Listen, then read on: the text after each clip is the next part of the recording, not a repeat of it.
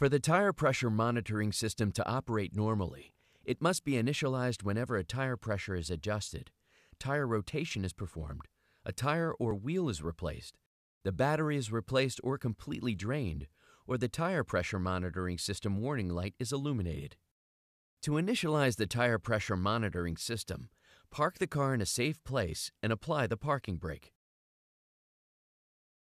Allow the tires to cool and then adjust the tire pressure on all 4 tires to the specified pressure indicated on the tire pressure label. Switch the ignition on. Press and hold the tire pressure monitoring system set switch.